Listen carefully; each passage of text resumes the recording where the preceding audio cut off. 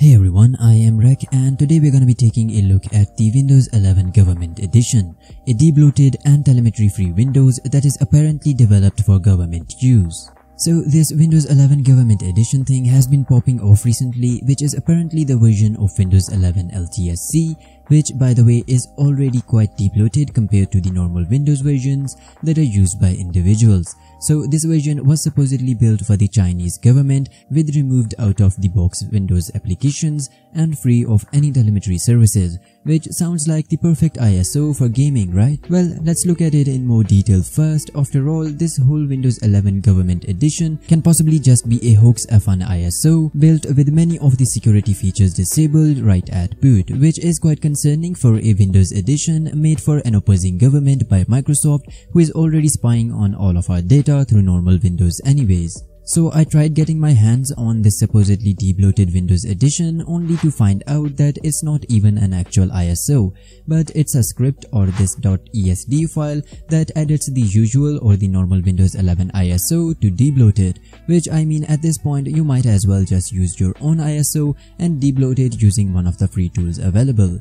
Anyways, I personally couldn't install it on my VM. No matter what I tried, it would just crash at the setup, so I did the next best thing, and that is to show you what it really is about by using a video that is made by a YouTuber called Eric Parker. His channel link will be in the description, so you can check out the complete video there. But as you can see that it really does say that it is the Windows 11 Enterprise G edition, where the G is obviously for government. Now that can easily be modified and edited with a script, so do keep that in mind as well. And if you go into the Windows specifications, and you can see once again the Windows 11 Enterprise G edition, and it has the Contoso written alongside it, which is basically the pseudo company name that Microsoft uses. Also, here's the start menu look with a couple of useful apps, not like completely stripped down or anything. And one interesting thing is that Microsoft Edge is removed, which is quite a rarity actually in a lot of these custom ISOs. But if this Windows is made for the Chinese government, then it does make sense to remove any of the software or applications that send telemetry to Microsoft. For comparison, here's the start menu of the normal clean Windows install running on my brand new VM. Now another thing that we already talked about is the complete removal of Windows Defender. So it's not like disabled or anything, it's just completely stripped out and removed. Once again, Defender sends a lot of samples to Microsoft for security reasons, so it would make sense on a Windows edition such as this one, but for normal use it makes the Windows susceptible to a host of vulnerabilities.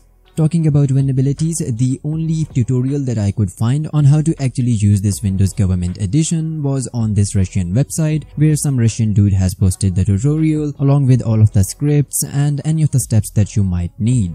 I would not recommend downloading this script on your normal machine because it could have malicious code running inside of it. So if you're gonna be going ahead and giving this Windows 11 Government Edition a try, then make sure to do it inside of a virtual machine or any spare machine that doesn't have any of your personal data. Now let's talk about its performance enhancements, and here is the number of processes at boot, which is quite low compared to the clean Windows 11 install that I'm running on the VM, as you can see. As for the memory use, it uses around 2 GB of RAM, which is more or less the same as my other Windows 11 install, as you might be able to see on your screen. Well, the Windows has been stripped down and a lot of the telemetry services have been removed, including removal of Bing searches from the start menu. That still doesn't mean that it doesn't send packets or telemetry as discovered by Eric in his video. But the worst part about this Windows 11 Government Edition is probably the removal of MS Paint. Like, that's a complete deal breaker for me. When this supposed Windows 11 Government Edition launched, many speculated that it was probably another slipstream edition. The lack of telemetry and bloat made it seem as though it was a version built by Microsoft themselves. However, there have also been the accusations of it being made by the creator of Tiny 11, which if you don't know is a custom ISO that is geared more towards the gaming community. However, since Microsoft have neither confirmed nor denied the existence of the Windows 11 Government Edition, and we already know that the Windows 10 Government Edition does exist, and actually for the Chinese government at that, so it has become quite difficult to verify whether this is legit leak or whether it's been just modified by some individual. Another thing to keep in mind is that although this Windows Edition is supposedly built for the Chinese government is actually completely switching to Linux due to it being open source, which is actually what a lot of the government around the world use too, since Linux provides you the whole control over your complete operating system. This further raises the question of Windows being made into a specialized version, or at least its legitimacy in terms of being actually used by the government. So using a piece of software such as Windows that is already closed source and modding it for supposedly the Chinese government, then having it leaked online seems pretty much like the perfect recipe for a disaster. But I'll let you be the judge of it, since nothing suspicious has been found in the Windows itself as of yet. So should you be using this Windows 11 Government Edition? Absolutely not. Could you use it?